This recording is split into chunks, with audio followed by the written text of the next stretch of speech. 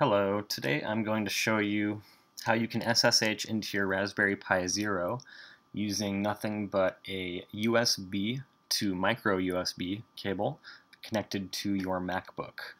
So first things first, it's really easy. I'm going to make it as quick as possible and straightforward. There's a couple other tutorials that have a crucial step that's missing. So that's what I'm going to show you. So first things first, you need to make sure SSH is enabled. Sorry. So you use that. Use raspi-config, sudo raspi-config, raspi-config, I should say. And then what you're going to want to go down to is the interfacing options, and you're going to want to select SSH. And then you're going to want to select yes, and then you might need to restart the Raspberry Pi. It might not make you, though. I don't really think you need to do this. If you need to restart SSH, you can do sudo service SSH restart. That'll restart your SSH. So next thing you need to do is you need to give avahi a config file. Now that's going to be in, let's see here, I think we go to etc init d avahi. No. etc avahi. Let's see. Yeah, we go to services.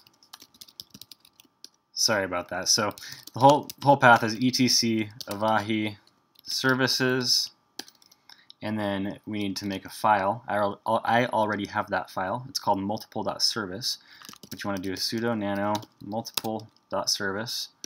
Hit enter, and then you're actually going to want to paste in a specific XML string here. You can get it from elinux.org/rpi _advanced_setup. It's about 3/4 down the page. I'll also put it in the description of the video so that you can just snag it right from there. But we need to put this into the file. So if I didn't have anything in this file, I could just right click up here and hit paste, and it would go ahead and paste that in. But since I already have it, I shouldn't need to do that. Then once that's done, you're going to need to go ahead and go to your boot. So you need to you need to change some files on your boot boot partition or whatever it's called. I can't remember. The first one is going to be cmdline.txt, and way back here at the end, I moved my cursor way back here, behind this root weight, you need to put modules-load equals dwc2, g _ ether for Ethernet. Make sure it's exactly like that in the file. It's a one-line file, so you don't want to do anything on a new line, and it needs to be behind root weight. So saith the online guide that I read. So, you know, take that for what it is. The next file you need to modify is going to be, I believe it is config.txt. So let's do config.txt. And all the way down at the bottom, if you do Control-V, you can actually page down really quick. You're going to need to add dtoverlay equals dwc2 to this file. Hit Command X to exit. Sorry for anybody who you know, doesn't use Nano as the text editor. You can use whatever text editor you want. I assume that you know how to use those, though. So you know, that is what it is as well. So now what you probably want to just do is shut down your Raspberry Pi Zero.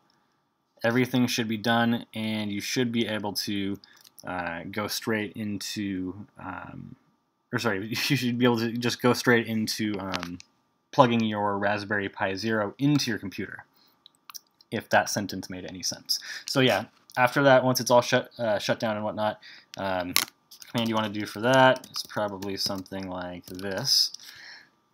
That'll shut down your Raspberry Pi Zero. Unplug it from wherever you have it plugged into. Make sure you plug in your USB cable to the USB slot on your Raspberry Pi Zero, and then also plug it in to your MacBook. At that point,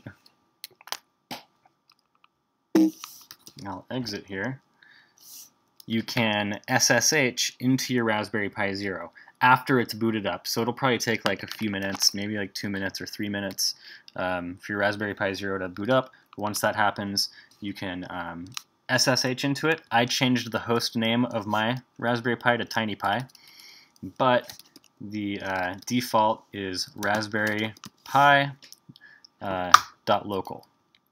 So that's how you SSH into your Raspberry Pi. Like I said, I changed the host name on mine, so mine is actually TinyPi.